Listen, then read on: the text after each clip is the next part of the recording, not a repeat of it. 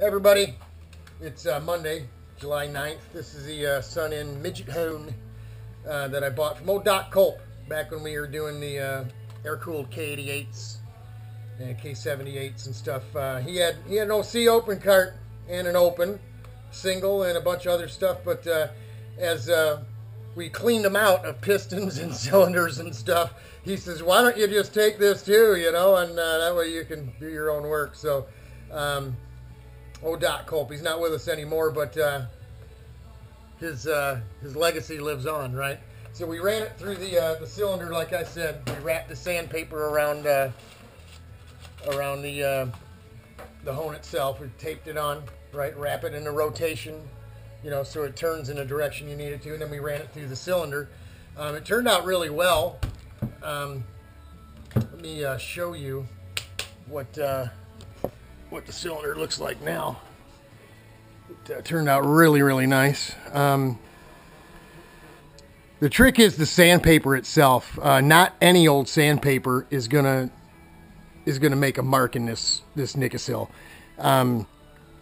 But for people to say that you can't sand on this stuff because it's so rock hard, the rock well of it is so at such a point that you can't mark on it, you can't do anything, that's bull. Obviously that's bull. You can see what we did there. So that's it. You got to use the right kind of sandpaper. Not all emery paper will work, you know. It depends on what the aggregate of the sandpaper is literally made of.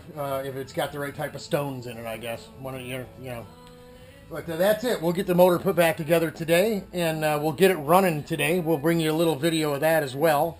And then we'll get the seat back in, buttoned all up, coat of wax on her, air up the tires for loading it in the trailer and all that stuff.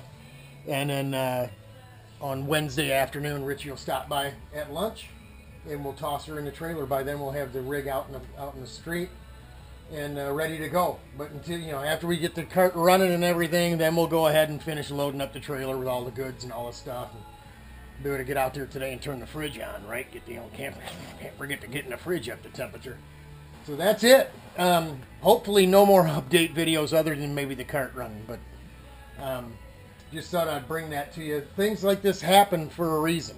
I thought I lost a piece of solder inside the engine, had to tear it apart, and then found out, hey, if I'd have kept running it that way, I mean, although it wasn't stuck, it was obviously running grooves in the cylinder. We could have run right, you know, right through the Nicosil, or so deep that we had to send it out to be replated. At this point, I think we're okay. Still need to get a bore gauge in there and find out what's going on. I did check into why we have a .96 piston in here, and obviously that's what came in the motor, so we put the same size piston back in it. That's where we stand. That's where we're at. We'll bring you some more as we get it. God bless. Godspeed.